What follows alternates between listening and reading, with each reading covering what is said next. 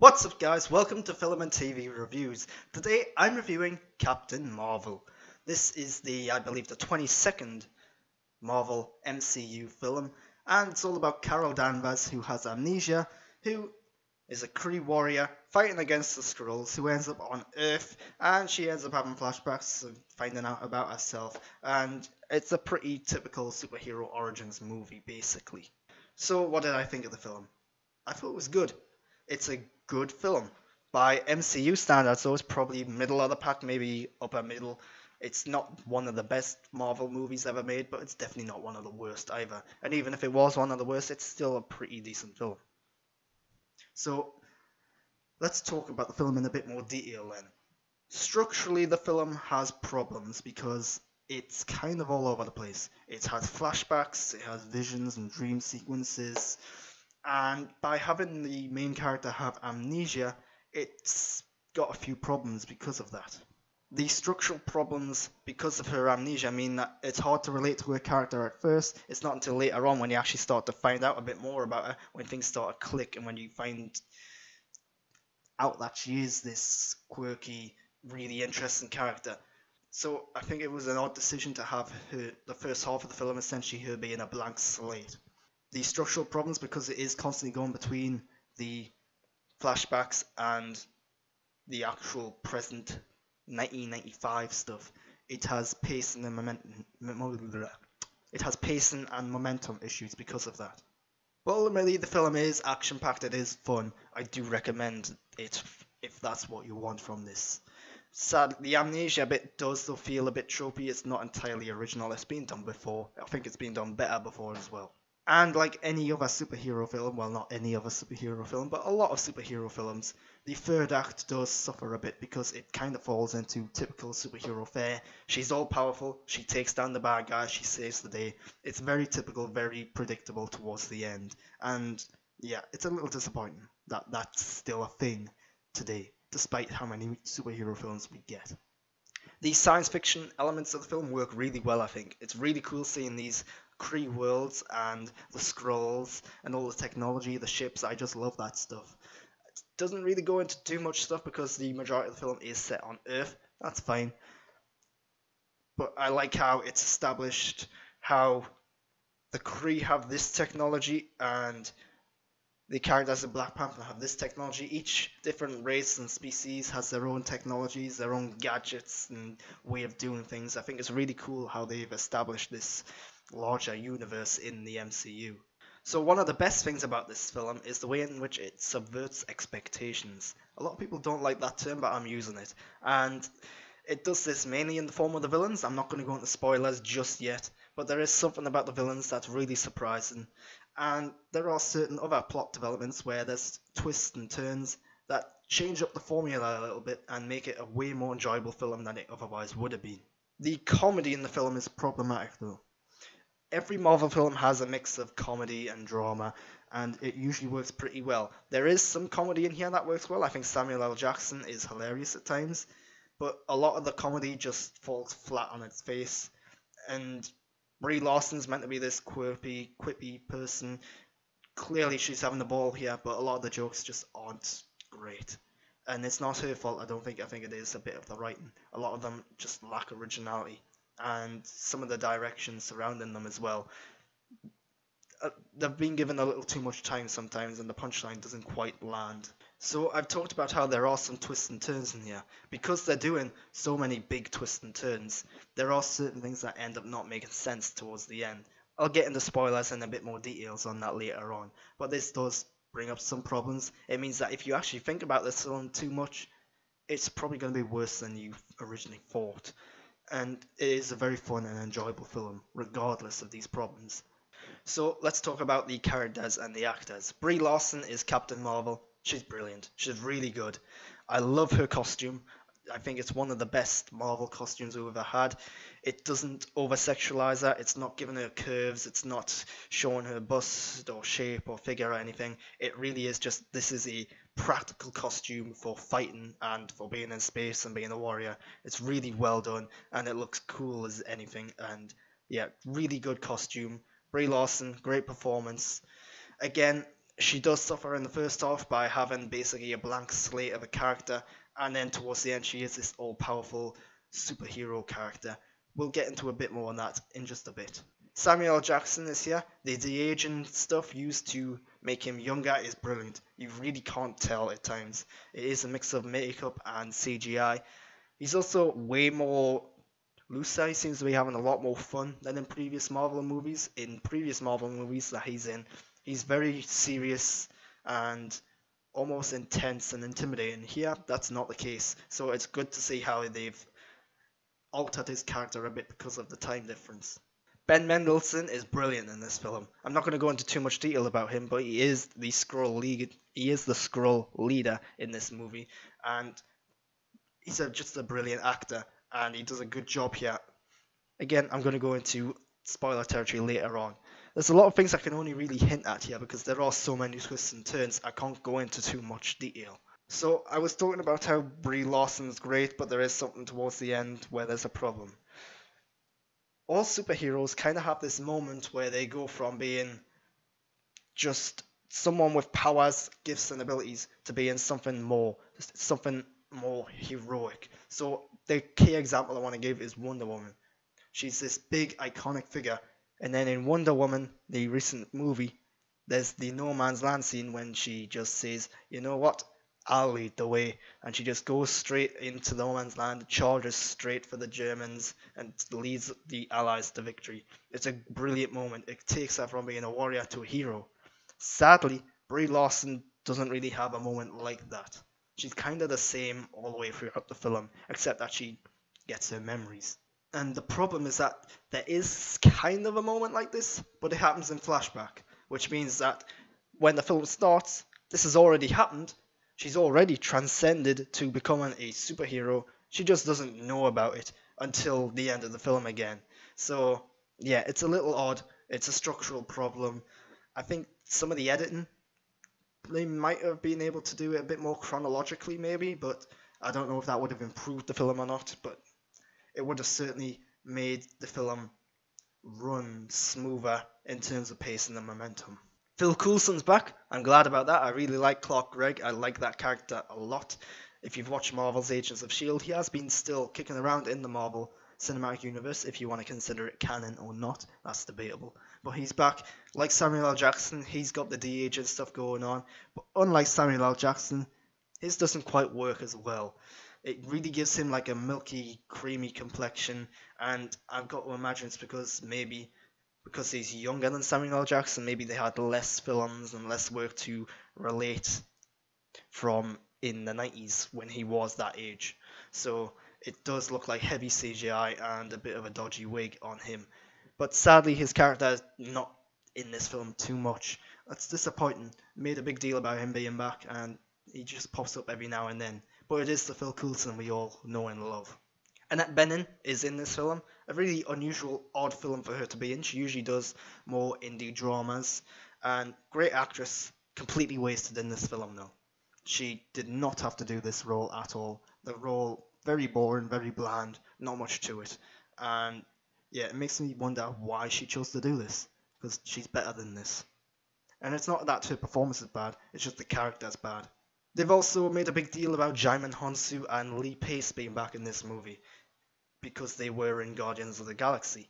And it seems like Lee Pace was doing his role all in one day, maybe.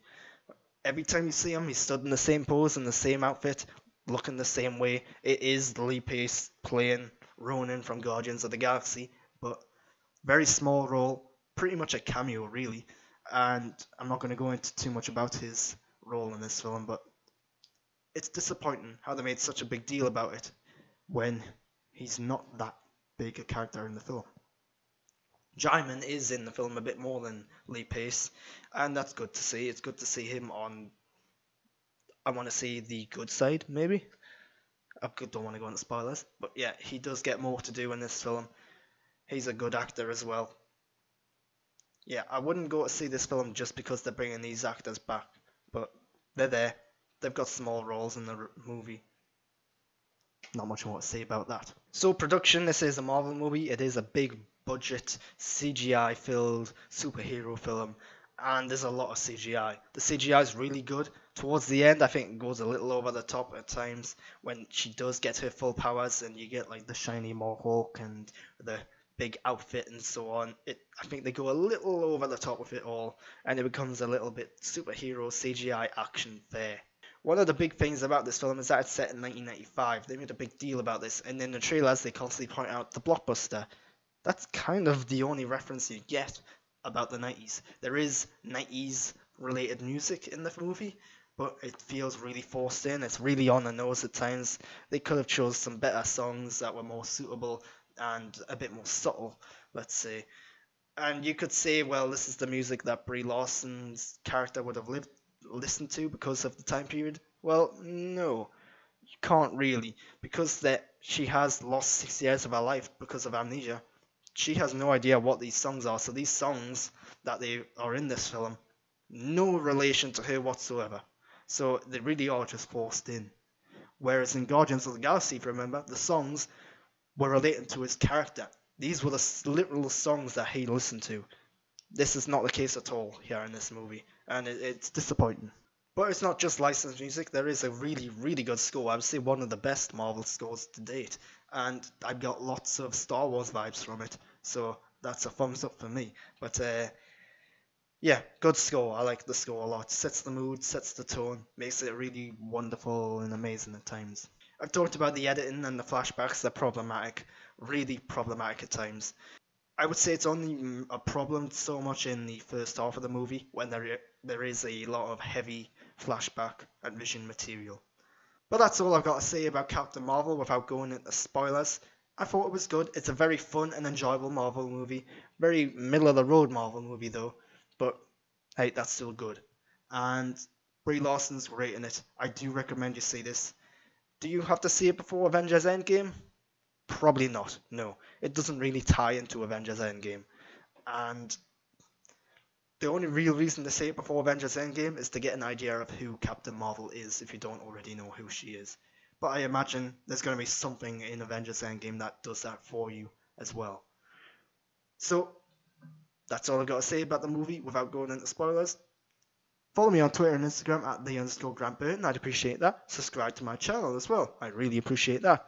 Thumbs up, comments down below, feedback. Let me know what you thought of Captain Marvel. And until next time, thanks for watching. But full spoilers now. If you haven't seen the movie, go watch the movie. Come back, watch the rest of this. So the big twist in this movie is that the Skrulls aren't the bad guys. It's the first half of the movie, you think they are. Ben Mendelsohn is very much set up as the villain of the film. But then halfway through, it's like, no, he's actually a really sympathetic character, and he's actually the good guy. The problem with this twist, though, is that it makes you think about what's happened before. Because earlier in the film, the Skrulls were actively trying to kill Captain Marvel. No questions or qualms about it. They were trying to kill her.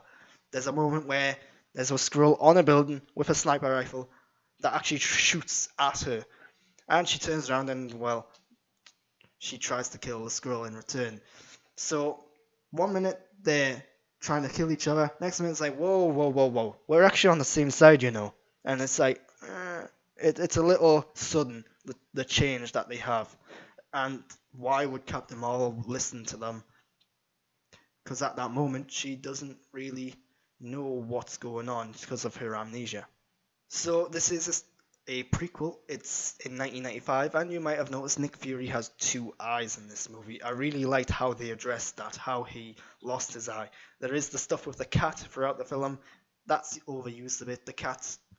Some of the cat stuff's funny, but there's just too much of it. But the cat basically scratches his eye out. And it's a funny moment, it's a funny scene because it is just a little scratch. His eye's fine, but then the camera turns over to Ben Mendelsohn, who's like, ooh. And he's like, no, it's not. And that's how Nick Fury lost his sight. And yeah, pretty cool, pretty funny. I like that. So I talked about how the cat is overused.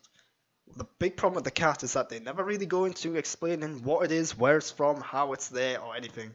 All we know is it's meant to be some sort of alien creature. And does this mean all cats are alien creatures like this? or is it just this particular cat? Where does this cat come from? Why is this cat here?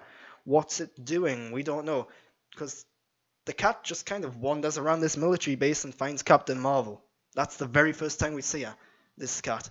Why is it in this military base? They never explain any of this about the cat. And sure, maybe comic book fans will like it. Maybe comic book fans will have a better understanding of it. But I haven't read any Captain Marvel comic books. I don't know anything about this cat. And the cat has a big role in the film. It's constantly there, constantly contributing to things, usually in a comedic purpose. So I would have liked to have known a bit more about it. So the Skrulls aren't the villain. So who is the villain? It's Jude Law. Jude Law's character is the villain. What was his plan? To use Captain Marvel, I think. Yes? He wanted to control her power. He wanted to use Captain Marvel to help the Kree win the war. Is that his plan? I don't know. It doesn't really go into details. It didn't really quite make sense, especially when at the same time he's trying to limit her power. So what was his plan exactly? How could he use Captain Marvel when he's deliberately trying to prevent her from being able to use her powers? Also, was he never expecting her to get her memories back? Yeah, a lot of questions, and that's all to do with the big plot twists. It kind of turns things on its head, and you have to think about things from a different angle, and that's when the problems occur, like this, like what was Jude Law's plan all along. But at the end of the day, Jude Law doesn't die.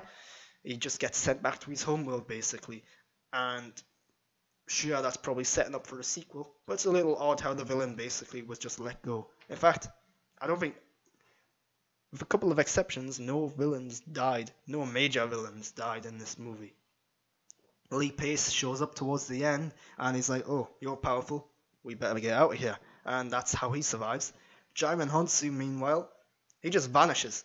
Captain Marvel fights him on a ship, and then that's the last we see of him. We know he survives because he's in Guardians of the Galaxy.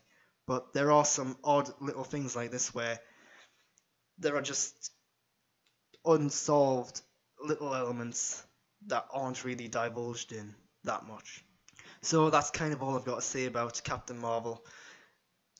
It's a good film. I liked it. It's very fun, very exciting and entertaining, and I recommend it. You don't have to see it before Avengers Endgame, though. It doesn't really tie into that. There is a post-credit scene that does, but that post-credit scene very likely going to be in Avengers Endgame.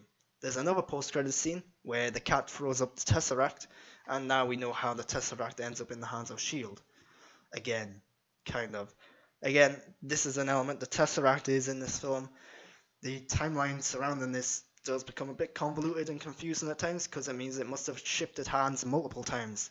Because the last time we saw the Tesseract in Captain America, the first Avenger, the Tesseract's picked up by Dominic Cooper. It's then suggested that he's working on it. The next time we actually see it was the beginning of Avengers, when S.H.I.E.L.D's working on it. So now we know that at some point between Captain America and Captain Marvel, Dominic Cooper must have gave the Tesseract to S.H.I.E.L.D. And then the cat got the Tesseract, and the Tesseract went back to S.H.I.E.L.D. It's all really confusing at times. But I'm digressing a bit. That's Captain Marvel. Subscribe to my channel, like this video, yada yada yada. @the_Grant Burton, Twitter, Instagram. Thanks for watching.